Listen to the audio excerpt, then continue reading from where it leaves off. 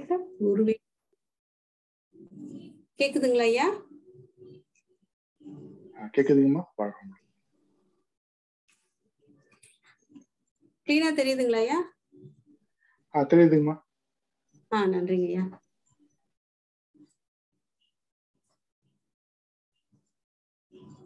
வாழ்க வளமுடன்.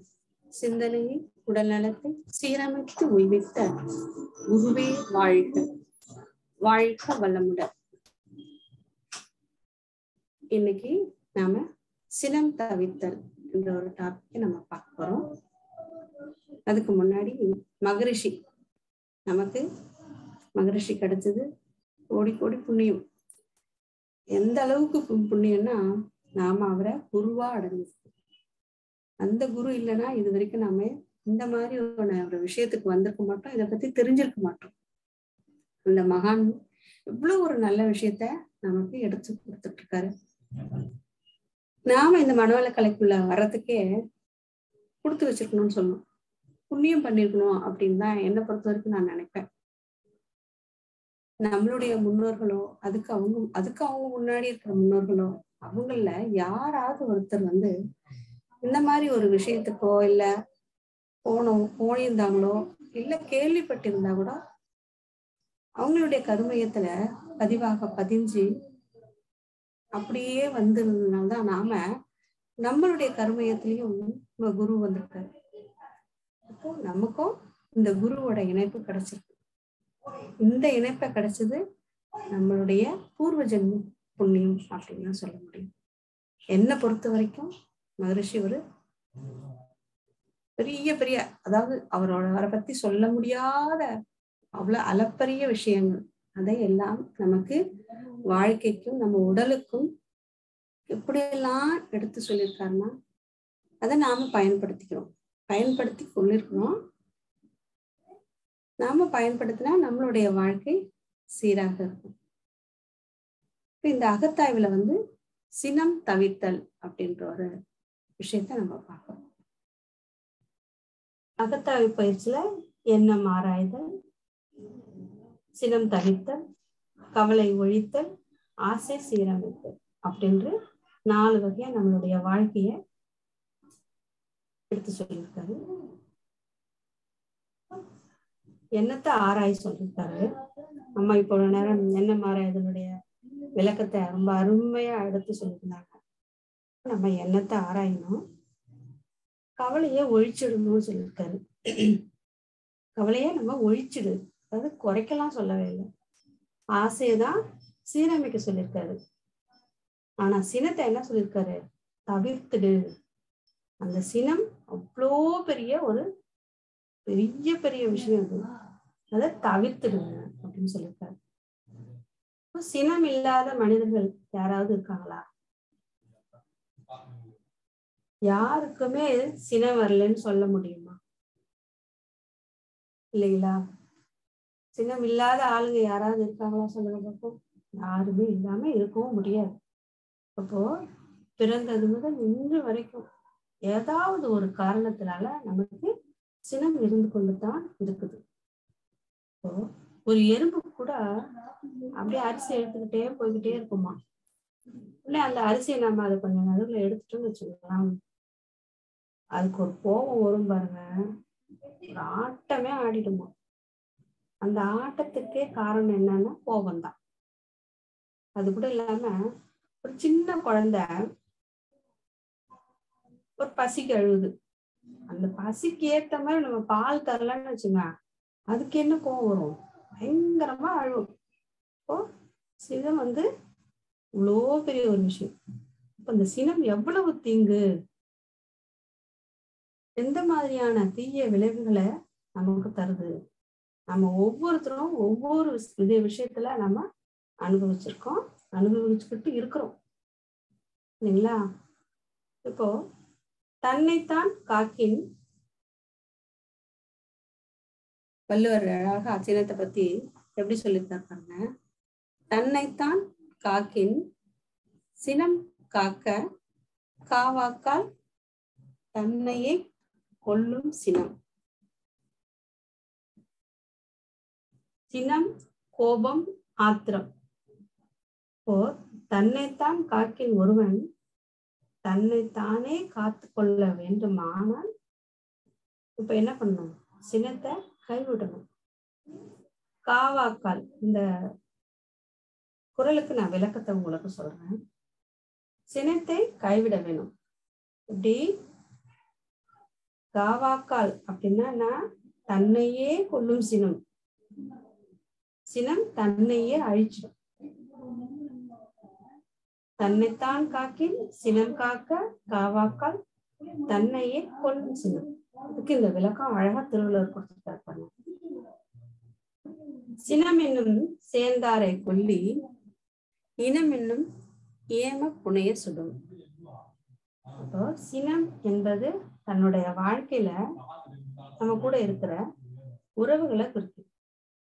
ஏம புனை அப்படிங்கிறது அதாவது தங்கம் போல தூய்மையா நட்பு உறவு என்பது. இந்த சினம் யாரை சார்ந்து இருக்கிறதோ அவரை அப்படியே அழிச்சிடும்.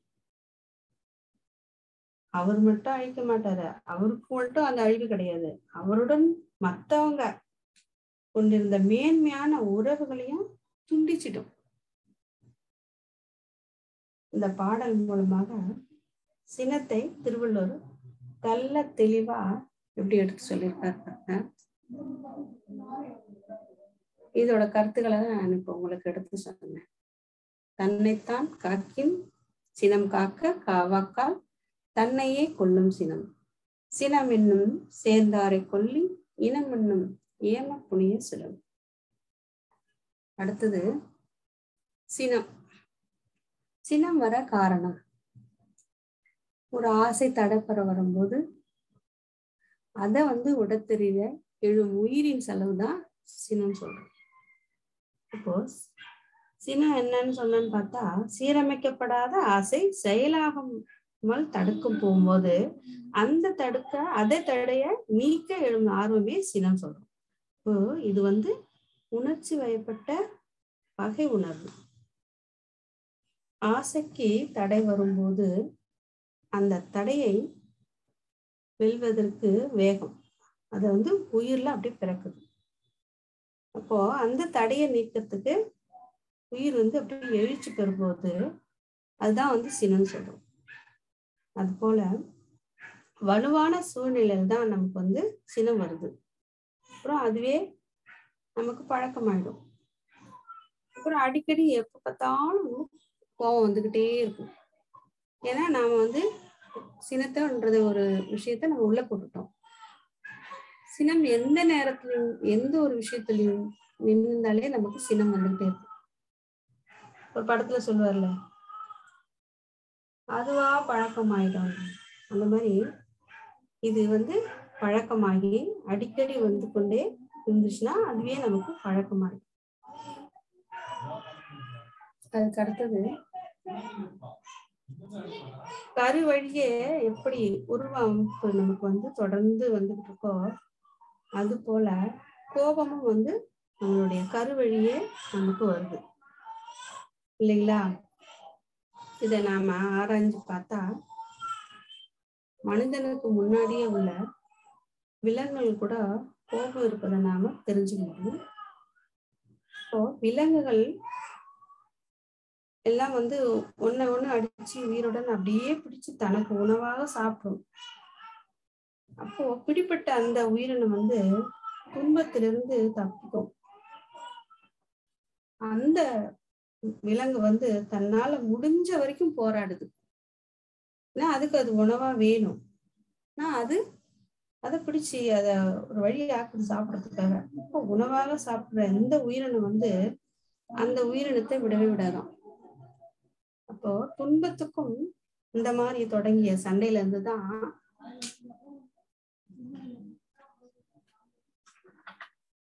சினம் தோன்றியது. இந்த சினம்தான் சூழ்நிலையும் சந்தர்ப்பங்களாலும் கூடுது குறையும் கருவழியே நமக்கு தொடர்ந்து அப்புறம் மனிதன்கிட்ட இருக்குது. அப்போ சினம் ஒரு விலங்கின பதிவு அப்படின்னு சொல்றாரு மகரிஷி. சினத்தை ஒழிக்க முடியாது, தவிர்க்க வேண்டும். அதுக்கு அடுத்தது பாருங்க, சினம் ஒரு கொடிய உளநோய். சினம் ஒரு மானா மனநிலை.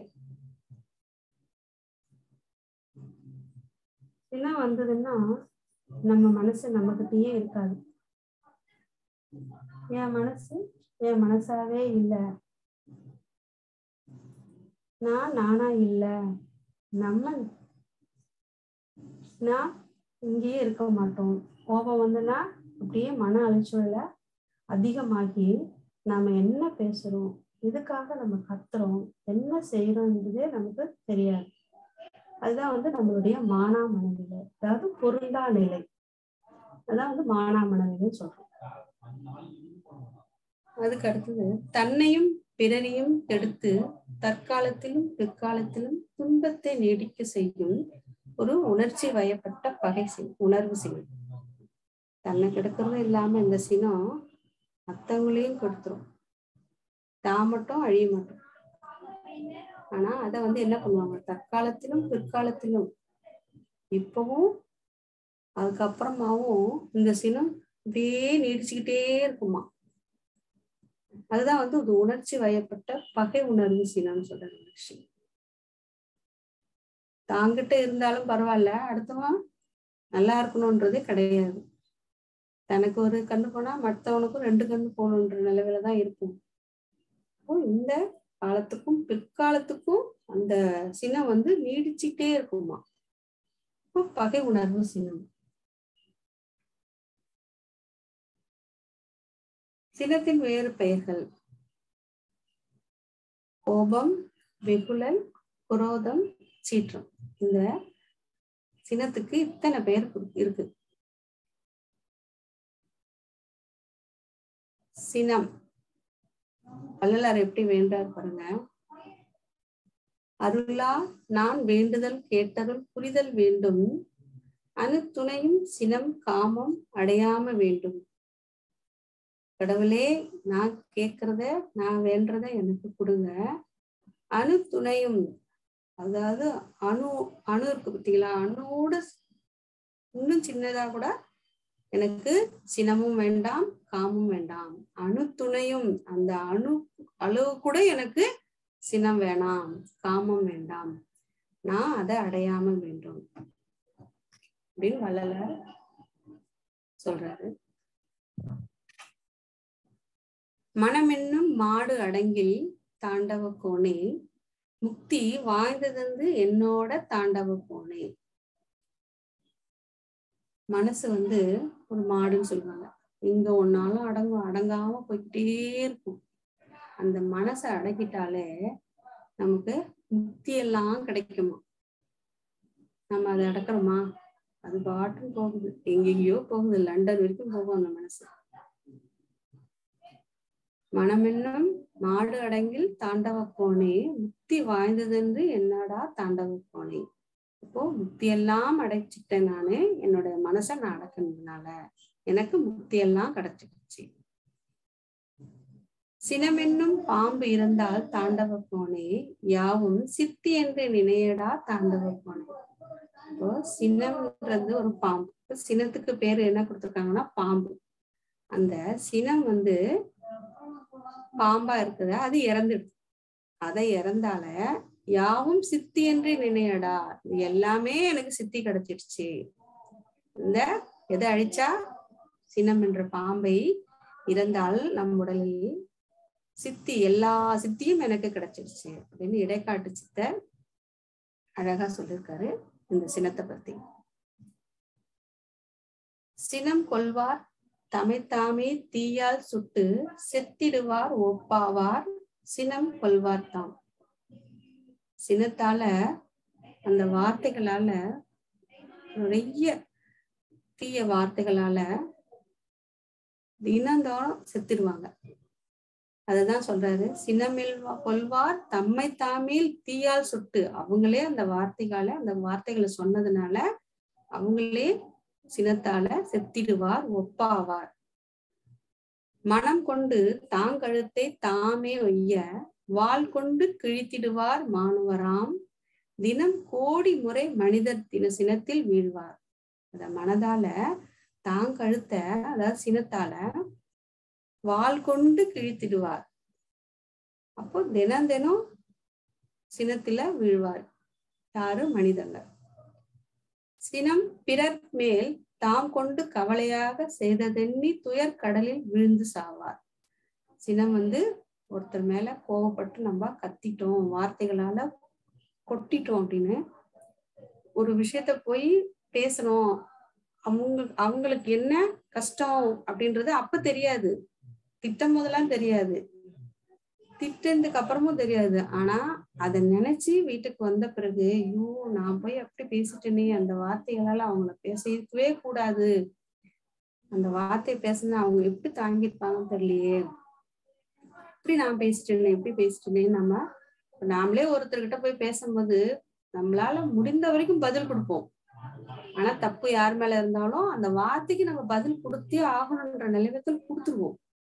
கொடுத்த பிறகு வீட்டுக்கு வந்தோ இல்ல கொஞ்ச நேரம் கழிச்சோ என்ன பண்ணுவோம், ஏண்டா இந்த வார்த்தையை நம்ம பேசணும், அவங்க பேசுனதோட நம்மளும் பதிலுக்கு பேசிட்டோமே, நிறைய சொல்லிட்டோமே, நாம நிறைய வார்த்தைகளை அவங்கள கடுமையான சொற்களாக சொல்லிட்டோமே, சொல்லியிருக்க கூடாதே, நாம யோசிச்சு பார்த்துக்கணுமே அப்படின்றத, அதுதான் செய்ததெண்ணி துயர் கடலில் விழுந்து சாவார் அப்படின்னு நினைச்சு நினைச்சு அவங்க கஷ்டப்படுறாங்க. மகாகவி பாரதியார் இந்த சினத்தை பத்தி சொல்லியிருக்கார். நாணத்தை கவலையினை சினத்தை பொய்ய அச்சத்தை வேட்கதனை அழித்து விட்டால் அப்போதே சாவுமங்கே அழிந்து போகும். மிச்சத்தை பின் சொல்வேன் சினத்தை முன்னே வென்றிடுவர் மேதினியில் மரணமில்லை. இந்த நாணம், கவலை, சினம், பொய், அச்சம் இதெல்லாம் அழிச்சிட்டாலே சாவு அங்கே இல்லை. இதெல்லாம் போகட்டும், இதெல்லாம் அப்புறம் நான் சொல்றேன். நான் இந்த நாணம், கவலை, சினம், பொய் இதெல்லாம் நான் அப்புறம் சொல்றேன், அச்சம் கூட அப்புறம் சொல்லிக்கிறேன். ஆனா சினத்தை முன்னே வென்றிடுவேன் மேதினியில் மரண, சினத்தை தான் முதல்ல நான் வென்றணும், இதெல்லாமே அப்புறம் நான் சொல்றேன். ஆனா சினம் என்னை விட்டு போயிடணும், சினத்தை நான் கைவிட்டணும், அப்போ நம்மளோட உடம்புல மரணம் இல்லை. கோபமே, அம்பலவாணர் கவிரசர் சொல்றாரு, கோபமே பாவங்களுக்கெல்லாம் தாய் தந்தை, கோபமே குடி கெடுக்கும், கோபமே ஒன்றையும் கூடி வர ஒட்டாது, கோபமே துயர் கொடுக்கும், கோபமே பொல்லாதது, கோபமே சீர்கேடு, கோபமே உறவே அறுக்கும். அப்ப இந்த கோபம்தான் எல்லா கோபத்துக்கும் பாவங்கள்ல யாருன்னா தாய் தந்தை. எல்லா பாவங்களுக்கும் இந்த கோபம் தான் தாய் தந்தை. இப்போ கோபம் குடியை கெடுக்குது. எவ்வளவு கோபம் வீட்டுல இருந்தாலும் அந்த குடும்பம் நல்லா இருக்காது. இப்ப இந்த கோபத்தால எதையுமே நம்ம சரியாவதே செய்ய முடியாது, எந்த ஒரு விஷயத்தும் கூடியும் வராது. அப்ப அந்த கோபம் என்ன ஆகும், கஷ்டம் கொடுக்கும். கோபம் பொல்லாதது, கோபமே சீர்கேடு, கோபம்னா உறவே இருக்கும். இந்த கோபத்தால நம்ம குடும்பத்துல கூட ஒவ்வொருத்தரும் பிரிஞ்சிருவாங்க. அதுதான் எல்லா பாவங்களுக்கும் தாய் தந்தை யாருன்னா இந்த கோபம் தான். யார் மீது நமக்கு அடிக்கடி சினம் வருது? வாழ்க்கை துணையில முதல்ல வாழ்க்கை துணை மேல வரும், அதுக்கப்புறம் நம்மளுடைய பெத்த பிள்ளைங்கள் மேல வரும், அதுக்கப்புறம் இந்த சமுதாயத்துல இந்த சுற்றத்தாரு இல்லைன்னா நண்பர்கள் மேல. ஏன் வருது அப்படின்னா, நாம ஏதாவது ஒரு விஷயத்தையோ எதையாவது ஒண்ணு புரிஞ்சுக்கணும், ஒரு விஷயத்துல ஒரு பொருள் மேலயோ இல்ல நமக்கு ஆசை வரும்போது அப்படின்னு நம்ம வச்சுக்கிறோம். அப்போ அந்த ஆசைக்கு தடையாக இருப்பவங்க யாருன்னு பார்த்தா நம்மளுடைய வாழ்க்கை துணை, அப்படி இல்லைன்னா நம்மளோட பிள்ளைங்க, அப்படி இல்லைன்னா நம்மளுடைய சுற்றத்தாரு, நண்பர்கள். இவர்கள் தான் தன்னோட அன்பு கொண்டு நம்முடைய நலனுக்காகவே வாழ்ந்து கொண்டிருப்பாங்க. ஏன்னா நம்மளை பத்தி அவங்க புரிஞ்சு வச்சிருக்காங்க. நமக்கு கஷ்டம் வரக்கூடாதுன்னு அவங்க தெரிஞ்சு வச்சிருக்காங்க. அதனாலதான் அவங்க எந்த ஒரு விஷயத்தையும் நமக்கு எடுத்து சொல்லுவாங்க. இது இப்படி செய்யாத, இது கெட்டது, இது நல்லது அப்படின்னு நமக்கு எடுத்து சொல்லுவாங்க. ஆனா நாம என்ன பண்ணுவோம், அதை புரிஞ்சிக்க மாட்டோம். நம்ம எடுத்ததுமே கோவப்படுறோம். இப்போ அவங்கள நம்ம மேல ஒரு அக்கறையால தானே அதை சொல்றாங்கன்றதை நம்ம புரிஞ்சுக்க மாட்டோம். நம்முடைய நலனுக்காகவே வாழ்ந்து கொண்டிருப்பாங்க. அவர்கள் மீதுதான் நாம அடிக்கடி சினமாக இருக்கும். இந்த சினம் துன்பம் தராமல் போகவே போகாதான். அதாவது எப்படின்னா, யாருக்காவது துன்பம் தராமல் போகவே போகாதான். இப்ப இந்த சினம் உடலையும் மனதையும் கெடுக்க செய்யும். மற்றவங்களுடைய உள்ளத்தை நம்ம புண்படுத்தி தன்னையும் கெடுத்து இப்போ பிறரையும் கெடுத்து இப்போ துன்பமே கொடுத்து பின்னாடி துன்பத்தையும் கொடுத்து நீடிக்க செய்யும். அதாவது இப்பவும் துன்பத்தை கொடுக்கும், பின்னாடியும் துன்பத்தை கொடுக்கும்.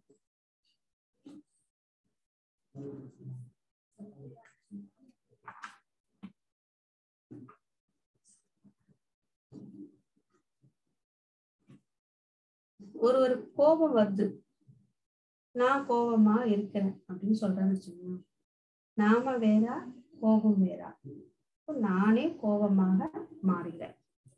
அப்போ அவருடைய நிலையிலிருந்து மாறுதல் அடைகிறாரு இல்லைங்களா? இவர்கள் மீது நான் சினம் கொள்வது சரிதானா நானே என்னையே நான் கேட்டுக்கிறேன். இப்ப எனக்கு கோபம் வருதுன்னு சொல்றோம். நான் வேற இல்ல, கோபம் வேற இல்லை. அப்ப நானே கோபமாக மாறுகிறேன். இப்போ இந்த கோபம் இருக்கும்போது அறிவு ஆராய்ச்சி விழிப்பு நிலையில நமக்கு இருக்காது. நம்முடைய அறிவால நம்ம ஆராய்ஞ்சு பார்த்தா கோபம் என்பதே இல்லை. அதை கூர்ந்து பார்த்தா கூட அவரே கோபமா இருக்கிறாரு. எனவே இந்த தீய குணங்கள்ல இருந்து கொடியது எதுனா கோபமே தான். இப்ப நான் கோபமா இருக்கிறேன், என்கிட்ட வராத அப்படின்றது நம்ம சொல்ல முடியாது.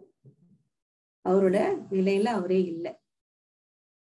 சினத்திற்கான காரணங்கள் 4 கொடுத்துருக்காங்க ரிஷி. எதிர்பார்ப்பு. எதிர்பார்ப்புன்னா எப்படின்னா, நம்மளுக்கு ஒரு பிறந்த நாள் வருது, இல்ல ஒரு கல்யாண நாளே வருதுன்னு வச்சுக்கலாம். அப்ப என்ன பண்ணுவோம், நம்ம கணவர் புடவை வாங்கி தரணும் அப்படின்னுவோம், இல்ல எங்கேயாவது வெளியில கூப்பிட்டு போகணும்னு எதிர்பார்ப்போம். அப்படி வராத சூழ்நிலைனால அவங்க வெளியில வேலையா எங்கேயே இருப்பாங்க, இல்ல வர முடியாது, கூட்டிட்டு போக முடியாது.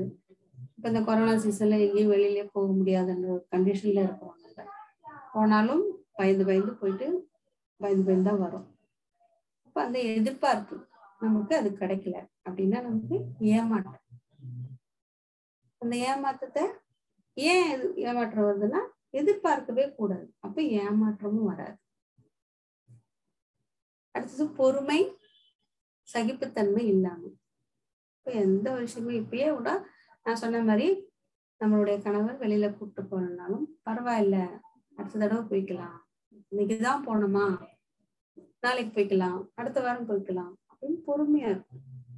அது இல்லாம சகிப்புத்தன்மை இல்லாம கோபம், நிறைய கோபத்தினாலதான் நம்ம நிறைய விஷயத்த மாத்திக்கிறோம்.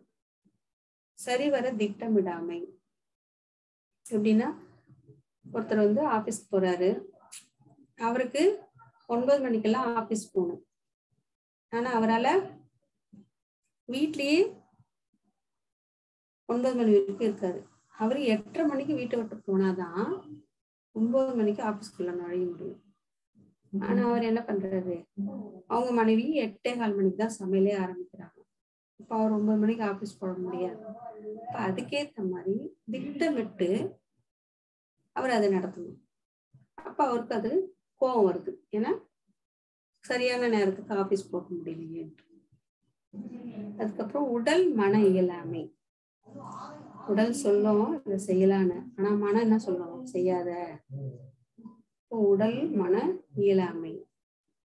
மனம் சோர்வடைஞ்சிடும். மனம் சோர்வடைஞ்சிட்டா முடியாம போயிடும். ஒரு விஷயத்துக்கு போறோம், ஒரு இடத்துக்கு போனோம்னா இந்த இடத்துல இந்த ஆஃபர் இருக்கு, நம்ம போனோம்னா இது கிடைக்கும் அப்படின்னு போகணும்னு தோணும், மனசு போக வேணாம்னு சொல்லும். மறுநாள் யார் மூலியமா கேட்ட பிறகு ஐயோ நம்மளால போக முடியலையே, ஏன்னா இந்த மனசு பேச்சு கேட்கும். அப்ப நம்ம மேலேயே நமக்கு கோவம் வரும். இதுதான் உடல் மன இயலாமை. உடலும் சோர்ந்து போடும், மனசும் சோர்ந்து போயிடும். சினம் வந்து ஒரு தற்கொலை அப்படின்னு சொல்றாரு மகரிஷி. இது வந்து ஒரு சங்கிலி தொடர் கூட, தொற்று நோயும் சொல்றாரு மகரிஷி. ஒரு குடும்பத்துல வந்து ஒரு வீட்டுல ஒருத்தர் பெரியவர் இருக்காருன்னா, நம்ம வாழ்க்கை துணையே இருந்தா அடிக்கடி அவருக்கு கோபம் வந்துட்டே இருந்துச்சுன்னா அவங்க மனைவி எல்லாருக்குமே வந்து ஒரு மனசு கஷ்டப்படும். என்னடா இப்ப பாரு வந்து நம்மளுடைய வீட்டோட தலைவர் வந்து கோபமாவே இருக்காரு, யாருக்கும் எது மேலேயும் ஒரு நாட்டமே இருக்காது, யாருக்கிட்டையும் பேசவும் மாட்டாங்க, முயற்சி எடுத்து எந்த ஒரு விஷயத்தையும் செய்ய மாட்டாங்க. இப்போ அவங்களுடைய மனநிலை குன்றி போகும். அந்த கடுகடுத்த முகமா இருப்பாங்க பாக்குறதுக்கு. அவங்க வீட்டுல இருக்கிறவங்களையே பார்த்தாலே கோபம் வந்து, ஏன்னா எல்லார் மனசுலயும் அவர்கிட்ட இருக்கிற கோபம் எல்லார் மனசுலயும் வந்ததுனால எல்லார் முகமும் மாறிடுறாங்க. அவங்களும் கடுகடுப்பாவே இருப்பாங்க. இது ஏன் சங்கிலி தொடரா வந்ததுன்னா, இப்போ ஒரு குழந்தை வீட்டுல வந்து அம்மா கிட்ட வந்து என்னமோ கேக்குது, எனக்கு அது வேணும்னு அடம் பிடிக்குது. அப்ப அந்த அம்மா என்ன பண்றாங்க, சமையல் வேலையில செஞ்சுட்டு இருக்கும்போது அந்த குழந்தை கேட்கறத அவங்களால கொடுக்க முடியல. அப்ப அந்த குழந்தைய அடிக்கிறாங்க. அதை அடிச்ச உடனே அது அழுதுகிட்டே போகுது. இப்போ அந்த வீட்டுல அவரோட தலைவர் இருக்கார்ல, அவர்கிட்ட அந்த கோபம் போகுது. என்ன எப்படின்னா, ஏன் அடிக்கிறேன்னு கேட்டிருக்காங்க. அப்ப அவர்கிட்ட அந்த அம்மா வந்து கோபமா கத்தி பேசுறாங்க. அந்த கோபம் அவர்கிட்ட போனதுனால அவர் ஆபீஸ்க்கு போறாரு. ஒரு ஆபீஸ்க்கு போய் அங்க உட்காந்து பிறகு அந்த கோபத்துல அவரோட பியூன் இருக்காருல்ல, அவருக்கு கீழே வேலை செய்யறாரு, அவர்கிட்ட போய் அந்த கோபத்தை அவர் காட்டுறாரு. அப்ப அவருக்கு என்ன தோணுதுன்னா, ஏன் நம்ம என்ன தப்புமே பண்ணல, எதனால நம்மளுடைய மேனேஜர் வந்து நம்மள கோபமா நம்மளை திட்டுறாரு, என்ன தப்பு நம்ம பண்ணோம்னு அவரையே நினைச்சு கேட்டுட்டு இருக்காரு. இந்த கோபத்தோட வீட்டுக்கு போறாரு. வீட்டுக்கு போனோடனே அந்த மனைவி கணவர் உள்ள வந்ததுமே எல்லாரும் என்ன கேட்போம், சாப்பிடுறீங்களா, காப்பி சாப்பிடுறீங்களா அப்படின்னு எல்லாம் கேட்போம். உடனே அந்த கோபத்தை அந்த அம்மா மேல எரிஞ்சு விழுறாரு. அப்ப அந்த எரிஞ்சு விழுந்த உடனே அந்த அம்மா, நம்ம என்ன கேட்டோம், ஏன் அப்படி கத்துறாரு, ஏன் அப்படி பேசுறாருன்றது அந்த அம்மாவுக்கு கஷ்டமாப்படுது. அந்த கோபம் என்ன ஆச்சுன்னா, அந்த வீட்டுல ஒரு குழந்தை திருப்பி வேற ஏதோ ஒரு விஷயத்துல வந்து ஏதோ ஒண்ணு கேக்குது. அந்த கோபம் எங்க போகுதுன்னா குழந்தைகிட்ட போகுது. அதான் வந்து மகரிஷி வந்து சங்கிலி தொடரா இந்த கோபம் போய்கிட்டே இருக்கு அப்படின்றாரு. முதல்ல குழந்தைகிட்ட போச்சு, குழந்தைகிட்ட வந்தது கோபம், அதுக்கப்புறம் கணவர்கிட்ட போச்சு, அதுக்கப்புறம் ஆபீஸ் பியூன் கிட்ட போகுது, அதுக்கப்புறம் திருப்பி அந்த பியூன் போய் தன் மனைவி கிட்ட போய் கோபத்தை காட்டுறாரு. அதுக்கப்புறம் அந்த மனைவி வந்து யார்கிட்ட போறாங்கன்னா திருப்பி அந்த குழந்தைகிட்டயே சின்னத்தை காட்டுறாங்க. இதான் வந்து சங்கிலி தொடர். இப்ப நம்ம வந்து நமக்கு கீழே இருக்கிறவங்க மேலதான் நம்ம ரொம்ப கோபப்பட்டு அவங்களதான் ரொம்ப கோபமா திட்டுவோம். நமக்கு மேல இருக்கிறவங்கள கோபத்தையே காட்ட மாட்டோம். ஏன்னா அந்த கோபத்துக்கு அவங்களும் திருப்பி பதில் நம்ம மேல காட்டிடுவாங்கன்றதுனாலே நம்ம அவங்க கிட்ட கோபத்தையே காட்ட மாட்டோம். பிறருக்கும் நமக்கும் பாதிப்பு. பிறர் நம் மீது சினம் கொண்டால் நம் மனம் மோதுன்றது. நம்மள யாராவது ஒருத்தர் திட்டாங்க, கடுமையான வார்த்தைகளை சொல்லிட்டாங்கன்னா நம்ம எவ்வளவு மனசு எவ்வளவு கஷ்டப்படும். அதை நினைச்சே யாருக்கிட்டையும் சரிவாத பேச மாட்டோம். என்ன திட்டாரு, என்ன பேசிட்டாரு, என்ன கோச்சிட்டாரு அப்படின்ட்டு அதையே நினைப்போம். இப்போ நம்ம கிட்ட வந்த சினம் வந்து நம்ம மனசு நோக்குது. நாம என்ன பண்ணுவோம், அது தெரியாம நாம அர்த்தவங்க மேல கோபமா கத்துறோம்.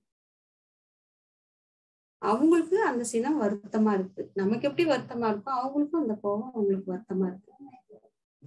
அது என்ன ஆகும்னா நாளடைவுல அது சாபமா மாறிடுது. நாம் பிறர் மேல் சினம் கொண்டால் அது அவர்களுக்கு வருத்தமா, நமக்கு வருத்தமா இருக்கிற மாதிரிதானே அவங்களுக்கும் வருத்தமா இருக்கும் அப்படின்னு தெரியாம நாம அவங்க மேல கோபத்தை காமிச்சு பேசிடுவோம் வார்த்தைகளால. அது அவங்க என்ன பண்ணுவாங்க, கொஞ்ச நாளுக்கு அப்புறம் மனசுக்குள்ளேயே வச்சு அது அவங்களுக்கு சாபமா மாத்திடுவாங்க. பாரு என்ன அனாவசியமா திட்டிடுச்சு, என்ன வந்து வார்த்தைகள் எல்லாம் கேட்டுடுச்சு அப்படின்னு அவங்க மனசுக்குள்ளேயே அது சாபமாக மாத்திடுறாங்க. அதுவா மாறிடும் மனசுக்குள்ளேயே இருந்தாலே. சினத்தினால் வரும் கேடுகள் என்னன்னு பார்த்தீங்கன்னா, சினம் வந்தாலே அப்படியே கண்ணெல்லாம் செவந்துரும். நான் அந்த புக்ல இருக்கிறது தான் சொல்றேன். இதுல உயர் ரத்த அழுத்தம்னா, அதாவது பிபி வந்துடும், பிளட் ப்ரெஷர் நிறைய கொடுத்துரும். அதுக்கப்புறம் மாரடைப்பு வரும். பிபி வந்தாலே ரத்தம் எகிர்னாலே மாரடைப்பு அடைச்சிடுவாங்க. கண் நோய் அப்படின்னா கண்ணு அப்படியே செவந்துடுது. செவந்த உடனே அந்த சொல்ல கண்ணை சுத்தி மகிழ்ச்சி நம்ம கண் பயிற்சி கொடுக்கும்போது கண்களை சுற்றி 2000 நரம்புகள் சுத்திக்கிட்டு இருக்கு, கூடிக்கிட்டு இருக்கு. இப்போ அந்த கண்ணுக்குள்ள ஒரு ப்ரெஷர் வந்தாலே அந்த கண்ணுல இருக்கிற நரம்புகளுக்குள்ள இருக்கிற ரத்தங்கள்லாம் அப்படியே வெடிச்சிடும். அது கண்ணுல ஏதாவது பிரச்சனை கொடுக்கும். அதுக்கப்புறம் ஜுரம் வரும். உடல் கைகள் எல்லாம் நமக்கு அப்படியே நடுக்கம் வந்துடும். மனசு படப்படுக்குது. நம்மளையே நம்மளை மறக்க வச்சிரும். இந்த சினத்தினால என்ன செய்யறோம்னே தெரியாதான். சிவகாந்தம் குறைஞ்சு வரப்படும் நம்ம உடம்புல. சினத்தினால எல்லா இதுமே வாரி இறைச்சிடும். அப்புறம் முகம் விகாரம், முதல்ல முகம் விகாரமாக்கிடும். உடல் நல பாதிப்புகளால இந்த சினத்தினால முகம் விகாரமாயிடும். மூளை அப்படியே வளர்ச்சியே பெறாது, அப்படியே மங்கிடும். ஏன்னா கோபம் மூளை வரைக்கும் அழிவு கொடுத்துருது. அப்புறம் உடல் நடுக்கம் கொடுக்குது. இந்த சூடாகும், கோபம் பட்டாலே உடல் சூடாயிடும். அதனாலதான் சீதபேதி ஆகுது. அதுக்கப்புறம் மலம் கட்டிடுது. இவ்வளவு விஷயம் இருக்கு இந்த சினத்தினால. அப்புறம் மனவள பாதிப்பு. சிவகாந்தம் சொன்னல, கோவப்பட்டாலே காலையில எழுந்திருக்கும் போது நம்ம உடம்புல ஜீவகாந்தம் 100% உள்ள இருக்கும். உடம்புக்குள்ள ஒரு விஷயத்துல கோவப்பட்டாலே நம்ம கிட்ட இருக்கிற ஜீவகாந்தம் அப்படியே கொட்டிடும், வெளியில வந்துடும். அது நமக்கு தெரியாது, வெளியில கொட்டிட்டுதான்றத நம்ம சொல்ல முடியாது. வெளியில அவ்வளோ விரயமாயிடும். அதுக்கப்புறம் என்ன ஆகும், நம்ம கிட்ட ஜீவகாந்தம் குறைஞ்சிட்டாலே சோர்வாயிடுவோம். நட்பு நலம் பாதிக்கும். எப்பவுமே கோபமாவே இருந்துகிட்டு இருப்பாங்கன்னு வச்சுக்கலாம். பார்க்கும் போதெல்லாம் அவங்க கோபமாவே இருப்பாங்க. ஃப்ரெண்ட்ஸும் கூட எப்ப பேசினாலும் கோபத்திலேயே. ஒரு விஷயத்த சொன்னா இவங்க ஏத்துக்கிறது கிடையாது, கோபமாக பதில் கொடுக்கறது. அப்ப அவங்களுக்குள்ள நட்பு நலம் கண்டிப்பா பாதிக்கும். இப்போ கூட்டத்துல யாராவது பேசிக்கிட்டே இருந்தாங்கன்னா அவங்களுக்குள்ள இவர் கோபமாக இருந்தா அவங்க எல்லாம் என்ன பண்ணுவாங்க, இவரை வெறுப்பாங்க. எல்லாருமே நம்மளை வெறுக்கிற மாதிரி ஆயிடும். அதுக்கப்புறம் ஆன்மீக பாதிப்பு என்ன ஆகும், கோபம் வந்தோடனே உணர்ச்சி வயமாயிடும். அதுக்கப்புறம் மன அலைச்சல் ரொம்ப ஃப்ரீக்வன்சி அதிகமாயிடும். இப்போ எதுக்காக நம்ம வந்தோம், எதுக்காக நம்ம எங்க போறோம், எங்க இருந்து வந்தோன்றதே நமக்கு தெரியாது, அதுவும் கிடைக்காது. அதுதான் சொல்லுவாங்க பிறவி பயன் கிட்டாது. இது எல்லாமே இந்த அடுத்தது தவமே நமக்கு வராது. கோபத்திலேயே நம்ம இருந்தோம்னா தவம் நமக்கு கண்டிப்பாக வராது. சமுதாயத்திற்கு பாதிப்பு அப்படின்றார். நாம கோபப்பட எங்க போய் பதியும்னா அந்த பிரபஞ்சத்துல போய் பதியும். அந்த பதிவு யாருக்கிட்ட போகுதுன்னா நம்மளுடைய ஒத்த கருத்தை மூலமாதான், கருமை மூலமாதான், யார் மூலம் நம்ம கூட யார் ஒத்த கருத்தோட இருக்காங்கன்னா அவங்க யாரோ அவங்க மூலியமா இந்த கோபம் செயலுக்கு வரும். நானா செஞ்சேன், நானா சொன்னேன் அப்படின்னுவாங்கல்ல, இதுதான். ஆனா அவங்களுக்கு அந்த எண்ணமே இருக்காது. அந்த செய்யணுன்ற அதாவது அதுக்குள்ள ஒரு விஷயத்த அவங்க நினைச்சு கூட பார்த்துருக்க மாட்டாங்க. ஆனா அவங்க அதை செஞ்சிருவாங்க. எப்படி செஞ்சாங்கன்னா இதுதான், இவங்க ஒரு நினைச்சத பிரபஞ்சத்துல போய் பதியுது, அது அவங்களுக்கு போய் சேருது. இதான் யார் மூலியமாவது அது செயலுக்கு வந்துடும். தான் சமுதாயத்துல பாதிக்குது இந்த சினம். சினத்தோட மறுபடியும் கவலை. சினம் சொல்லி அது செயலாகலைன்னா அது நம்ம என்ன பண்றோம், சினத்தால ஏதோ ஒரு சொல்றோம், அந்த சொல்ற விஷயத்த அது புரிஞ்சுக்கல, அது தெரிஞ்சுக்கலன்னா அதுவே என்ன ஆகுது, கோபமா மாறிடுது, கவலையா மாறிடுது. அதே கண்ணீராவும் நம்ம மாறிடும். அப்படியே நம்ம என்ன பண்ணுவோம், நம்ம சொன்ன விஷயம் அவங்க எடுத்துக்கல, நம்மளை அழ வச்சுட்டாங்க, நம்மளை கவலைப்பட வச்சுட்டாங்க அப்படின்ட்டு அதுலயே வந்து வஞ்சமா மாறிடும். இப்ப அந்த கோபம் வந்து சினம் வந்து இருப்பு கட்டிடுது, மனசுக்குள்ளவே இருப்பு கொட்டிடுது. அதுதான் வந்து நமக்கு வஞ்சமா மாறும். தேவையான இடத்துல சினம் கண்டிப்பா காட்டணும். எப்படி காட்டணும்? நடிப்பா காட்டணும். தேவையான இடம்னா ஒரு குழந்தை சாப்பிடல, அந்த குழந்தைக்கு நம்ம சாப்பாடு கொடுக்கணும். சாப்பிடல பரவாயில்லன்னு அடிச்சோம்னா என்ன பண்ணும்? அது அழுதுகிட்டு ஓடிடும். அந்த இடத்துல அன்பா சினத்தை காட்டணும். அந்த சினம் வந்து மனசளவுல இருக்கக்கூடாது, உதட்டளவுல தான் இருக்கணும். இப்போ குழந்தை படிக்கல, அப்ப அந்த இடத்துல அந்த குழந்தைய அடிச்சு படிக்க வைக்கலாம். அதுல கூட நிதானமா, மனசுல சினம் இருக்கக்கூடாது, நடிப்புல. மகரிஷி சொல்வார், இப்படி சினிமா படத்துல ஒரு வில்லனும் ஒரு ஹீரோக்காரங்களும் அடிச்சுக்கிறாங்க, ஆனா அடுத்த நிமிஷமே அவங்க 2 பேரும் ஃப்ரெண்ட்ஸு. ஆனா படத்துக்காக அவங்க 2 பேரும் அடிச்சுப்பாங்க. அந்த மாதிரி நடிப்பு சினமாக இருக்கணும். சினமும் வஞ்சமும். சினத்தை ஒழிக்க நமக்கு இதுவரை யாருமே சொல்லி கொடுக்கல. இந்த மாதிரி ஒரு விஷயம் இருக்குது அப்படின்றது யார் நமக்கு எடுத்து சொல்லியிருக்காரு? இதெல்லாம் வகுத்தது யாரு? நம்ம மகரிஷி சுவாமிஜி தான்.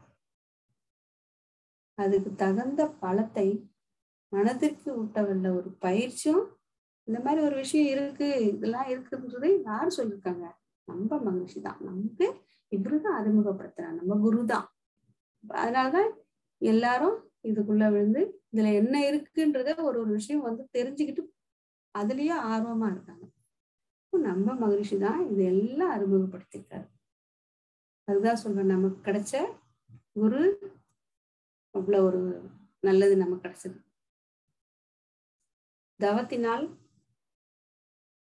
தவத்தின் வல்லமை எப்படின்னா, அறிவிதனை கருவிலே இணைத்து தவம் மாற்ற ஐம்புலன்கள் அமைதி பெறும் அருகுணம் சீராகும் அப்படின்னா. அருகுணம் சீராகும், அதாவது அருகுணங்கள் என்னன்னா, தவத்துக்கு முன்னாடி பேராசை, சினம், கடும்பற்று, முறையற்ற பால் கவர்ச்சி, உயர்வு தாழ்வு மனப்பான்மை, வஞ்சம். இந்த 6 குணங்களும் என்ன இருக்கு? இதுக்கு முன்னாடி இருந்தது. இப்ப இந்த தவம் பண்ண ஐம்புலன்கள் அமைதி பெற்ற பிறகு நம்மளுக்குள்ள அருகுணமும் சீராச்சு. என்னென்ன சீராச்சு? பேராசை வந்து நிறைமனமாச்சு, சினம் வந்து பொறுமையாக ஆச்சு, கடும்பற்றி ஈகையாக ஆச்சு, அப்புறம் முறையற்ற பால் கவர்ச்சி வந்து கற்போட ஆச்சு, உயர்வு தாழ்வு மனப்பான்மை நேர்நிறை உணர்வு ஆயிடுச்சு, வஞ்சம் வந்து மன்னிப்பாக மாறிடுச்சு. இதுதான் வந்து தவத்தோட வல்லமை. சினம் தவிர்க்க பயிற்சி முறை மகரிஷி. பொறுமையை கடைப்பிடிச்சு சினத்தை தவிர்க்கணும். இப்போ பொறுமையா இருக்கணும். என்ன சொல்றாங்க எது சொல்றாங்கன்றதே தெரிஞ்சுக்காம கோவப்பட்டு நிறைய வார்த்தைகளை கூட்டிடுவோம். அதுக்கப்புறம் ஆராய்ஞ்சு பார்த்தா ஒண்ணுமே இல்லை, நமக்காக தான் சொல்லுறாங்க, நம்ம ஒரு விஷயத்து நல்லதுக்காக தான் சொல்றாங்க அப்படின்றத நம்ம எப்போ பொறுமையா இருந்தா தெரிஞ்சுக்கலாம். நம்மளுக்கு கெடுதல் செய்பவர்களை மன்னித்து வாழ்த்தணும். எனக்கு மன்றத்துல நாங்க ஒரு கிராமத்துக்கு, அதாவது பக்கத்துல இருக்கிற கிராமம் மாதிரி இருக்கு, அந்த இடத்துக்கு போய் அவங்க ஒரு 10-15 பேருக்கு நாங்க மனவளக்கலை மகரிஷி கொடுத்த பயிற்சிகளை சொல்லி அவங்களுக்கு அகத்தாய்வு கிளாஸ் எடுத்தோம். அப்போ அதுல ஒருத்தவங்க வந்து இந்த மாதிரி ஒரு சின்ன விஷயத்த நாங்க பேசும்போது எல்லாமே கேட்டுக்கிட்டு போயிட்டு ஒரு வாரம் கழிச்சு வந்தாங்க. அவங்க வீட்டுல பயங்கரமா சண்டை நடந்தது, போலீஸ் வரைக்கும் போயிடுச்சான். அப்ப அவங்க வந்து சொன்னாங்க, நாங்க இந்த மனவளக்கலைக்கு வரலன்னா என்ன குடும்பம் பண்ணாங்களோ அதை அவங்களுக்கு நான் திருப்பி பண்ணிருப்பேன். ஆனா நான் இதுக்குள்ள வந்ததுனால நான் அவங்கள மன்னிச்சு விட்டுட்டேன் அப்படின்னாங்க. நீங்க சொன்ன ஒரு விஷயத்த நாங்களாம் தெரிஞ்சுக்கிட்டோம் அப்படின்னாங்க. நான் அப்ப அவங்க சொன்னேன், அப்படியே இருங்க, மன்னிச்சு விட்டுடுங்க, அவங்கள வாழ்த்திக்கிட்டே இருங்க.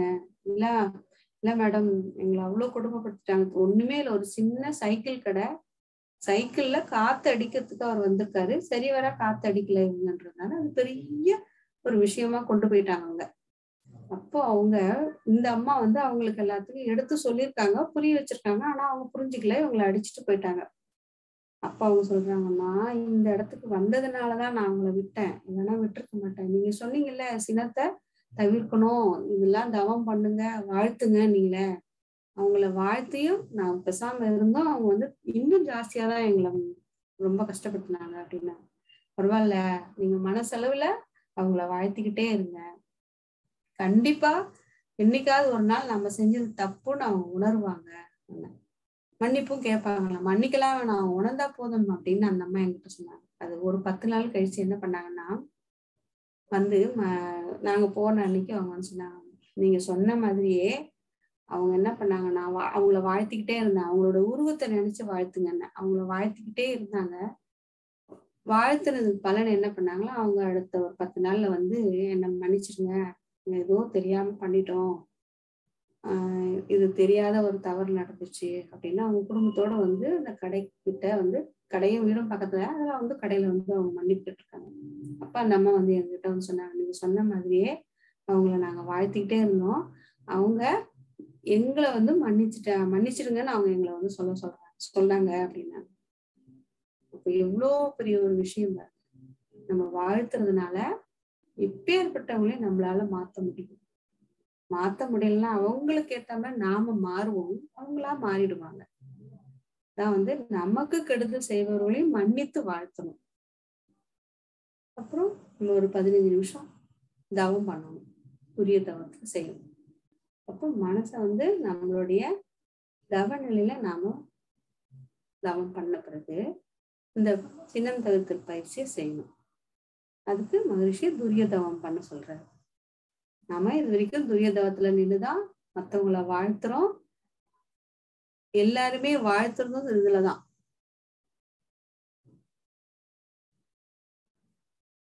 சினம் ஏற்படும் நபர்களை வரிசையா நம்ம எழுதணும். யார் எத்தனை பேர் நமக்கு சினமா இருக்காங்க, எத்தனை பேர் மேல நம்ம கோபமா இருக்கோம் அப்படின்னு எழுதணும். யார் யாருன்றத எத்தனை பேர் இருக்காங்கன்னா 1 2 3 4 5 போடணும். இப்போ என்னென்ன கோபம் இருக்கு அப்படின்னு, யார் யார் மேல கோபம் இருக்கு அப்படின்னு நம்ம பட்டியலிட்டணும். அதை ஆராய்ஞ்சு பார்க்கணும். அவருக்கு எனக்கு என்ன தொடர்பு? இப்போ அவர் என் கணவரா, இல்ல என் மகனா, இல்ல பக்கத்து வீட்டுக்காரா, ஏன் அவர் மேல எனக்கு கோபம் வருது அப்படின்னு நம்ம அதை காரணத்தை தெரிஞ்சுக்கணும். இப்ப எனக்கு சினம் எழ காரணம் என்ன, அவருக்கு எனக்கு என்ன தொடர்பு, சினம் வருவதற்கான காரணம், என்னுடைய பொறுப்பு என்ன, எவ்வளவு இருக்கு அதுல. இப்ப எனக்கு சினம் வந்துச்சு, அவருக்கும் சினம் வந்தது, எனக்கும் சினம் வந்தது, அதுல எனக்கு என்னோட பொறுப்பு என்ன, அதுல நான் என்ன பண்ணேன் அப்படின்னு நம்ம ஆராயணும். இது முன் அனுபவம் இருக்கா, இந்த மாதிரி கோபப்பட்டோமா, நம்ம சின்ன சின்ன விஷயத்துக்கெல்லாம் நம்ம ஏன் கோபப்படுறோம், முன் அனுபவத்தை பார்க்கணும். இதெல்லாம் ஆராய்ஞ்சிட்டு அதுக்கப்புறமா என்ன பண்ணணும், நான் வந்து சினமே எடுத்துக்க மாட்டேன், சினம் கொள்ள மாட்டேன் அப்படின்னு நாம என்ன பண்ணுவோம், சங்கல்பம் செய்யணும். நான் சொன்னேன்ல, அந்த அம்மாவை வாழ்த்துங்க வாழ்த்துங்க வாழ்த்துங்கன்னு வாழ்த்துட்டே இருக்க சொன்னேன். அவங்க ஆனா உண்மையாவே வாழ்த்துனாங்க. யார சண்டை போட்டாங்களோ அவங்களுடைய உருவத்தை மனதால நினைச்சு வாழ்த்துங்கன்னு. கண்டிப்பா அவங்க வாழ்த்தி அந்த வாழ்த்துக்கு பலன் கிடைச்சிச்சு. அது அவங்க ரொம்ப சந்தோஷப்பட்டாங்க. இவ்வளோ ஒரு விஷயத்த வந்து மகரிஷி எவ்வளவு எளிமையா கொடுத்திருக்காரு. நாங்கெல்லாம் அனுபவிச்ச பிறகுதான் இதோட அனுபவம் எங்களுக்கு தெரிஞ்சது. முத்து மாதிரி எங்களுக்கு ஒரு விஷயம் கிடைச்சது அப்படின்னா. இப்பதான் சினம் தவிர்த்தல் பயிற்சி வரைக்கும் நம்ம வரோம். எத்தனை கோபம் சினம் இருக்கு, சினம் ஏற்படும் நபர் யார் யாரு, நம்ம வீட்டுல இருக்கிறவங்களா, வெளியாளா, சொந்தக்காரா, நட்பா அப்படின்றத பார்க்கணும். அதுக்கப்புறம் அவருக்கு எனக்கு என்ன தொடர்பு, எனக்கு என்ன சினம் எதனால என்ன எழுதுது, எதுக்காக எழுதுது, என்னோட பொறுப்பு என்ன, இது வந்து ஃபர்ஸ்ட் இது மாதிரி வந்திருக்கா, இல்ல இதுதான் ஃபர்ஸ்டா அப்படின்றத பார்க்கணும். அதுக்கப்புறமா என்ன பண்ணணும், சங்கல்பம் பண்ணிக்கணும். அதுக்கப்புறம் மன்னிப்பு பண்ணணும், வாழ்த்து, வாழ்க வளமுடன் என்று வாழ்த்தும் போது என்ன ஆகும், அன்பு வரும். அப்போ கோபம் வர்றது கண்டிப்பா போயிடும். நம்ம மனசு செம்மைப்பட்டு சங்கல்பம் பண்ணிக்கணும். இன்னிலிருந்து அவர் மேல நான் சினம் கொள்ள மாட்டேன் வந்து என்ன பண்ணணுமா, பல தடவை நம்ம சங்கல்பமா சொல்லிக்கிட்டே இருக்கணுமா, மறந்தெல்லாம் போகாம சொல்லிக்கிட்டே இருக்கணுமா, அவர் மேல நான் கோவப்பட மாட்டேன் அப்படின்னு சங்கல்பம் பண்ணணும். நான் வந்து சினம் தவிர்த்து பயிற்சியில நான் இருக்கிறேன், அதனால சினம் கொள்ள மாட்டேன். அமைதியாக விழிப்பாக நம்மளுடைய மனசை வச்சுக்கணும். இத வந்து ஒவ்வொருத்தருமே தேர்ந்தெடுத்து அதோட முறையாக பயிற்சி செஞ்சு சினம் தவிர்த்து வாழ்வில வெற்றி காணலாம் அப்படின்னு சொல்லுங்க. சிலர் வந்து ரொம்ப சாந்தமா அழகா இருப்பாங்க முகம், ஆனா அவங்களுக்குள்ள வந்து மனசுக்குள்ள ரொம்ப சினம் இருக்கும்.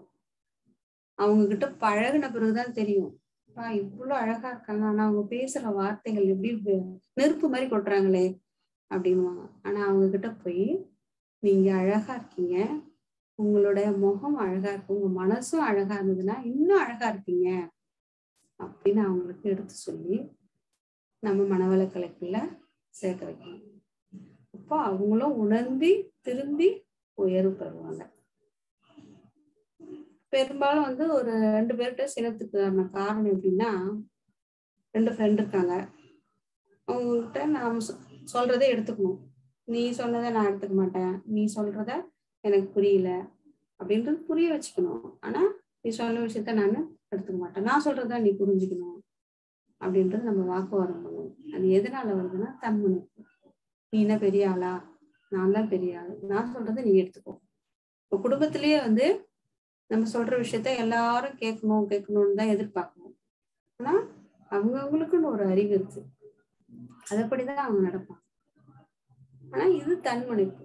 இது எதனால, நீ சொன்ன விஷயத்த நான் எடுத்துக்கூடாது, இதுதான் வந்து சினத்துக்கான காரணம். 2 கொக்கி, 2 கொக்கியுமே ஒரு கொக்கி அப்படி இருக்குது, இன்னொரு கொக்கி இப்படி இருக்குது. 2 கொக்கி மாட்டிட்டு இன்னொன்னு இருக்கும். போராட்டத்துக்கு இதுக்கு முடிவே கிடையாது. நீ இந்த பக்கம் இருக்கிற, நான் இந்த பக்கம் இருக்கிறேன், அப்ப இது போராட்டம் முடிவே இருக்காது. இதுல ஒரு கொக்கியாக மனைவியோ கணவனோ இருக்கணும். இது யார் இருப்பாங்கன்னு பார்த்தா 2 பேர்ல யாரு புத்திசாலியா இருக்காங்களோ அவங்க வந்து கம்பியாக மாறிடுவாங்க.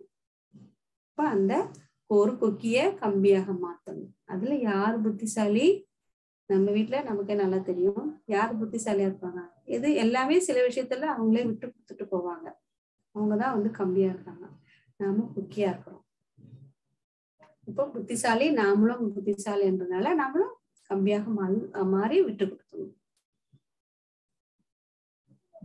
மகரிஷி ஒரு பாடல்ல அழகா, சினம் கவலை எனும் 2ம் மனிதர் வாழ்வை சீரழிக்கும் நச்சாகும், உணர்ந்து கொள்வீர் மன வலிவும் உடல் வலிவும் முயற்சி மற்றும் மதிநுட்பம் ஆராய்ந்து குலைந்து போகும்.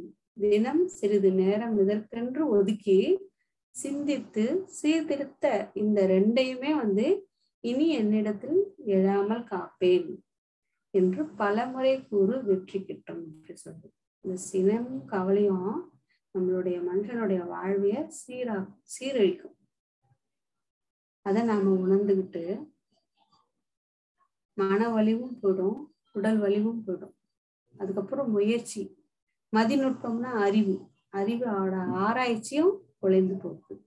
அப்போ அதுக்காக கொஞ்ச நேரம் இதை நினைச்சு அதை சீர்திருத்தம் பண்ணி, அப்ப அதை சிந்திச்சு இந்த 2யும் இனி என்னிடத்தில் எழாமல் காப்பேன். எது 2யும், சினமும் கவலையும் என்னிடத்தில் எழாமல் காப்பேன் என்று பலமுறை கூறு. அப்போ வெற்றி கிட்டும் அப்படின்றாரு மகரிஷி. இப்போ வாழ்க்கையில எல்லாமே மகரிஷி கொடுத்த ஒரு விஷயத்த நாம ஃபாலோ பண்ணோம்னா எல்லாமே வெற்றி தான் நமக்கு அப்படின்றது ஒரு விஷயத்த நமக்கு மகரிஷி சினம் தவிர்த்தல் என்ற ஒரு பயிற்சியை கொடுத்து நம்மளை ஊக்குவித்து எல்லாரும் நன்மையாக சினத்தை தவிர்க்கலாம். வாழ்க வளமுடன். நன்றிகள் ஐயா. டவுட் இருக்கு. துரிய தவம்னு சொல்லியிருந்தீங்க. துரிய தவத்துக்கும் தியானத்துக்கும் என்ன வித்தியாசம் கூற முடியுமா? துரிய தவம் வாழ்க வளமுடன் ஐயா. துரிய தவம் செஞ்சா நம்மளுடைய மன அலைச்சூழல் அப்படியே நமக்கு குறைஞ்சிரும். அந்த ஃப்ரீக்வன்சி நமக்கு அப்படியே குறையும். அப்பதான் வந்து துரிய தவம் பண்ணும்போதுதான் நம்ம அடுத்தவங்களை வாழ்த்தும் போதும் நம்மளுடைய ஃப்ரீக்வன்சி குறைஞ்சி வாழ்த்துறோம்னா அதுக்கு பலன் கிடைக்கும். அதே மாதிரி சின்னமும் நமக்கு குறையும். அப்பதான் துரிய தவம் தான் நமக்கு வந்து உச்சியில மகிழ்ச்சி கொடுத்த தவத்தை வந்து நம்ம செஞ்சுதான் ஒருத்தர் வாழ்த்துறதும் வந்து நம்ம துரிய தவத்துலதான் வாழ்த்துறோம். அதே மாதிரி இந்த துரிய தவத்துல உட்காந்து அப்பதான் நம்மளுடைய மனசு நம்மகிட்டே இருக்கும், வெளியில எங்கேயும் அலப்பாயாது. தலை உச்சியில கை நமக்கு உணர்வு கொடுப்பாங்க, அது டச் பண்ணுவாங்கல்ல, அந்த தவத்துல நம்ம துரிய தவம் பண்ணி வாழ்த்தலாம். அதே மாதிரி நம்மளுடைய ஆசைகளை வந்தும் சின்னத்தையும் சீரமைக்கிறதுக்கு நமக்கு வழிகாட்டும். நன்றி. நன்றிகள் ஐயா. வாழ்க வளமுடன்.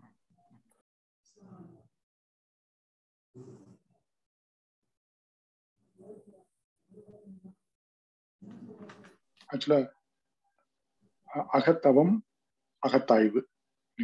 ஸோ அகத்தாய்வுங்கிறது இப்ப இன்ட்ராஸ்பெக்ஷன், நமக்குள்ளேயே நம்ம கேள்வி கேட்டுக்கணும், அது அகத்தாய்வு. அதுக்குதான் மகரிஷி ஒரு அட்டவணை போட்டு கொடுத்துருக்காரு. இப்ப எண்ணம் ஆராய்தல்ல என்ன மாதிரி கேட்கணும் கொஸ்டின்ஸ். கொஸ்டின்னா என்ன வேணா கொஸ்டின் கேட்கலாம்னு அர்த்தம் இல்லை. அதுக்கு இப்ப எண்ணத்தை பத்தி ஒரு எண்ணம் வருதுன்னா அது எதனால எண்ணம் வருது, அந்த 6 நிலைகள்ல அந்த எண்ணம் ஏன் வருது அப்படின்னு அந்தந்த பெர்ஸ்பெக்டிவ்ல நம்ம திங்க் பண்ணும்போது கொஸ்டின் அந்த மூலமா கேட்கும்போது, ஓ இதனாலதான் என்ன வந்துச்சா, ஓகே. அப்ப இப்ப எப்பயும் சாப்பிட்டு 12 மணிக்கு சாப்பிட்டு பழக்கமா ஆச்சு. சாட்டர்டே வருது, பசி இல்லை, ஆனா 12 மணி ஆயிடுச்சு, சாப்பிடணும்னு ஒரு எண்ணம் வருது. அப்ப வந்து ஒவ்வொரு எண்ணமா ஆராயும் போது தேவையினால வந்துதான், இப்ப பசிக்கல ஆனா பசிக்குது அந்த மாதிரி இருக்கு அப்படின்னு ஒரு எண்ணம் வருதுன்னா இங்க அது தேவையினால வரல. இது ரெண்டாவது வந்து சூழ்நிலையால வருதா அப்படின்னா, இப்ப யாராவது பக்கத்துல அவங்க சாப்பிட்றாங்க நானும் சாப்பிடணும்னு தோணுதா அப்படின்னா அப்படி இருக்காது. இப்ப பழக்கத்தால வந்துக்கா அப்படி பார்க்கும்போது, ஆமா இப்ப டெய்லி 12 மணிக்கு சாப்பிட்டு பழக்கமா வச்சு இப்ப வந்திருக்கு. அப்ப வந்து இப்ப எந்த எண்ணத்தை ஆராய்ச்சி பார்க்கும்போது அது தெளிவு வேணும். அப்ப இந்த பசி இப்ப சாப்பிட்டா எனக்கு நல்லதா இல்லையா, அப்ப இப்ப ஏற்கனவே பசிக்கல, இதுக்கு மேல நான் சாப்பிட்டேன்னா எனக்கு அது உடல் துன்பமா மாறும், வயிற்று வலி வரும், ஏதாவது வரும். அப்ப நான் சாப்பிடணுமா வேணாமா. ஸோ அப்ப வந்து டெசிஷன் எடுக்கிறது, அதுக்குதான் அந்த அட்டவணை. அதே மாதிரிதான் அம்மா சொன்னாங்க அந்த சினம் தவிர்த்துகள் பத்தி. ஸோ இது மாதிரி பண்றதுதான் அகத்தாய்வு. அகத்தவம்ங்கிறது நம்ம மன அலைச்சொல்ல குறைச்சிக்கணும். அதுக்குதான் பயிற்சிகள். அதுக்கு மன்றத்துல வந்து தீட்சை தருவாங்க. அதுல வந்து ஒவ்வொரு முறையா சொல்லி தருவாங்க. அதுல வந்து ஆக்னியில இருந்து சாந்தில இருந்து ஒவ்வொரு தவமா இருக்கு. தவங்கிறது மைண்டை வந்து ஒருமுகப்படுத்துறது, அதுதான் தவம். அது வந்து வேரியஸ் தவ முறைகள் இருக்கு. அதனால நமக்கு வந்து இன்னும் நுண்ணிய தன்மைக்கு போலாம் தவம். நன்றிகளம்மா. அது என்ன மாதிரி தவம்? ஸோ தினமும் இப்போ உங்களுக்கு அது ஒரு டேபிள் மாதிரி போட்டிருந்தாங்க. ஆக்சுவலா அந்த சினம் வரத்துக்கான காரணங்கள் வந்து ஒரு 4 or 5 ஃபேக்டர்ஸ் போட்டிருந்தாங்க. ஸோ அது கட்டுப்படுத்தணும்னா சம் என்னென்ன மாதிரி தவம் பண்ணணும்? அது வந்து அம்மா வாழ்க வளமுடன். நண்பர்கள் வந்து இது அவரு வந்து இப்ப அகத்தாய்வு நேரம் வந்திருக்காங்க, இன்னும் தவம் எடுத்துக்கல, இன்னும் மன்றத்துக்கு போல. ஸோ இது இன்ட்ரோடக்ஷன் கிளாஸ் மாதிரி. நம்ம வகுப்பு இந்த மன்றத்தை பத்தி கொஞ்சம் சொல்லணும், அதாவது தீட்சை முறைகள் பத்தி. ஐயா, குண்டலினி யோகம் என்று சொல்லுவாங்க. இது வந்து எளிய முறை குண்டலினி பயிற்சின்னு சொல்லுவாங்க. மன்றத்துல இருந்து வர்றவங்கள அவங்களுடைய என்ன நோக்கத்துக்காக எந்த எதிர்பார்ப்புகளால வந்திருக்காங்கன்றத முதல்ல கேட்போம். அவங்களுக்கு உடல்ல கஷ்டமா இல்ல மனதுல கஷ்டமா அப்படின்றத நாங்க அவங்ககிட்ட இருந்து தெரிஞ்சுப்போம். அதுக்கப்புறமா அவங்களுக்கு ஏதாவது உடல்ல கஷ்டம்னா அது உடற்பயிற்சியை முதல்ல கொடுத்துருவோம். இல்ல மனதுல கஷ்டம்னாலும் உடற்பயிற்சி ஃபர்ஸ்ட் கொடுத்துட்டு அதுக்கப்புறம் 3 தீட்சை ஃபர்ஸ்ட் கொடுப்போம். அகத்தாய்வுன்றது வந்து 9 தவங்கள் இருக்கு. இந்த ஃபவுண்டேஷன் கோர்ஸ் அப்படின்றது வந்து 3 தீட்சை காயக்கல்பம்ன்றதை கொடுப்போம். அந்த 3 தீட்சையே கொடுக்கும்போதே அவங்களுக்குள்ள உள்ள ஒரு நிறைய விஷயங்கள் அவங்களாவே உணர்ந்துருவாங்க. எப்படின்னா ஃபர்ஸ்ட் வந்து ஆகினேன்னு கொடுப்போம். உடற்பயிற்சி பண்ணாதான், முதல் உடற்பயிற்சி பண்ணாதான் அந்த தவத்துக்கே உட்கார முடியும். மெயினா அதுதான் நம்மளுடைய பாயிண்ட். ஏன்னா நம்மளுடைய உடல் அமைப்புகள்லாம் வந்து நம்ம இஷ்டத்துக்கு இல்லை, அது இஷ்டத்துக்கு இருந்திருக்கு. நம்ம இஷ்டத்துக்கு கொண்டு வர்றது எப்படின்னா உடற்பயிற்சி தான். அப்ப அந்த உடற்பயிற்சி பண்ணி நம்மளுடைய வழிக்கு கொண்டு வர்றதுதான் இந்த உடல். அப்ப அதுல உட்காரும் போது நம்மளுடைய மன அலைச்சூழலை குறைக்குது. ஆகினேய தீட்சைன்னு சொல்லுவாங்க. இந்த 5 புலன்கள் மூலமாக தான் நாம வந்து தெரிஞ்சுக்கிட்டு இருக்கோம், எங்கேயோ போயிட்டு இருக்கோம், எல்லா விஷயத்தையும் கேட்டுக்கிட்டு இருக்கோம். அதன் மூலமாகவே நம்ம எல்லாத்தையும் அனுபவிச்சுட்டு இருக்கோம். அப்போ இதை நாம திரும்பி பார்க்கிறோம். ஏன் இந்த மாதிரி எல்லாம் நம்ம நடந்துக்கிறோம், ஏன் இப்படி எல்லாம் ஆசைப்படுறோம் அப்படின்றத நம்மளே திரும்பி பார்க்கறதா வந்து தீட்சை கொடுக்கறதுக்கு குருவோட உயிர்கலப்பு நமக்கு வாங்குறோம். நம்ம அம்மா அப்பாவோட உயிர்கலப்பு ஃபர்ஸ்ட் வருது. அதுக்கப்புறமா மகரிஷியோட உயிர்கலப்பு நம்ம, ஏன்னா வான்காந்தத்துல எல்லா இடத்துலயும் அவருடைய காந்த ஆற்றல் சுத்திக்கிட்டே இருக்கு. எல்லா இடத்துலயும் அவர் ஆற்றல் தான் இருக்கு. அப்போ அவர்கிட்ட இருந்து வான்காந்தத்துல இருந்து அந்த ஆற்றலை வாங்கி ஆகினைன்றது இந்த புருவ கூட்டுன்னு சொல்லுவாங்க, முச்சந்தி வீடுன்னு சொல்லுவாங்க. அந்த ஆகினை இந்த 2 புருவத்துக்கு நடுவிலே மகரிஷியோட ஆற்றலை வாங்கி நாங்க அவங்களுக்கு கொடுப்போம். கொடுத்துட்டு அதை வந்து அவங்க அப்பதான் வந்து அவங்களையே திரும்பி பாக்குற நிலைக்கு வருவாங்க. எப்படின்னா எல்லாமே 5 புலன்கள் வழியா எவ்வளவுலாம் தெரிஞ்சு போனாங்களோ அதெல்லாம் இப்ப என்ன பண்ணுவாங்க, கட்டுப்படுத்திடுவாங்க. எல்லாமே நம்ம தப்பு பண்றோம், நம்ம தப்பு பண்ணி செஞ்சுட்டு இருக்கோம் அப்படின்றத அவங்களே திரும்பி பாக்குற நிலைமைக்கு கொண்டு வந்துரும். இதுதான் வந்து ஆகினேய தீட்சை. இந்த ஆகினேய தீட்சையில வந்து 3 வினை கர்மங்கள் போகும்னாங்க. அப்ப தன்முனைப்பு போகும்னு சொல்லுவாங்க. ஆகாமிய கர்மம், பிராயத்த கர்மம், அப்புறம் வந்து சஞ்சித கர்மம், பிராயச்சித்த கர்மம், ஆகாமிய கர்மம். இந்த 3 கர்மங்களும் நம்மளை விட்டு போகுது. இப்ப சஞ்சித கர்மம் என்னன்னா நம்மளுடைய முன்னோர்களுடைய கர்மாக்களை தான் நம்ம வாங்கி வந்து பிறந்திருக்கோம். அப்போ நம்மளுடைய கர்மாக்களும் சேருது. அப்போ பிராயச்சித்தம் பண்றோம். அதுக்கு அடுத்தது ஆகாமிய கர்மம்னா இனி செய்ய போற காரியங்கள்ல நல்லா இருக்கணும் அப்படின்றதுக்காக தான் இந்த தீட்சை மகிழ்ச்சியோட உயிர்கலப்பு நம்ம வாங்கிக்கிறோம். இதுதான் வந்து மன்றத்துல வந்து ஃபர்ஸ்ட் ஆகின தீட்சை கொடுக்குறாங்க.